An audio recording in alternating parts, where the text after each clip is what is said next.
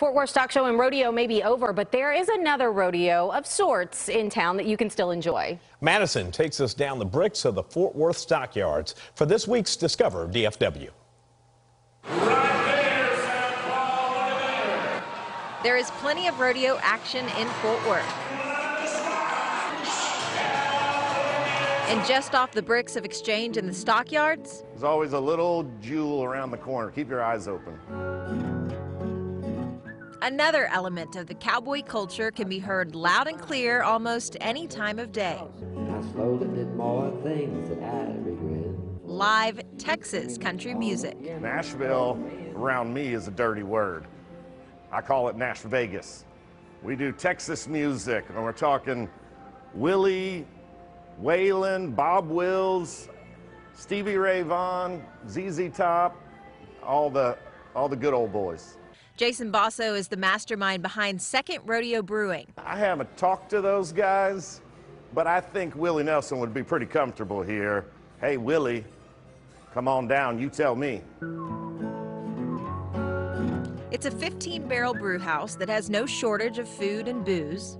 Well, everyone says they do good beer, right? Okay, fine, we do good beer, but we have music 3 times a day, every day.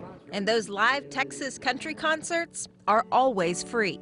I wanted everyone to be able to come without that apprehension of, is it going to be a cover charge? Is it only on Friday and Saturday night? I wanted you to think Second Rodeo and think free music and entertainment anytime I go there. Providing a place where Texas country is king and everyone is welcome. Dog friendly, baby friendly, anytime, day or night. What I want them to leave with is a lot of laughs, a lot of fun, a unique experience that they get home and they say to their significant other, we got to go back there. Yeah, certainly not a place to miss when you go down to the stockyards. By the way, that beer garden that you saw with all those colorful chairs, it actually has a retractable roof. So on gorgeous days like we're seeing today, you could actually soak in some vitamin D while also taking in plenty of country tunes. You know, so I'm hearing, is that what we're doing after work today? You know what? I think we might be. I saw that menu, Madison. I saw 3 words that stood out: lemon, cucumber, sour.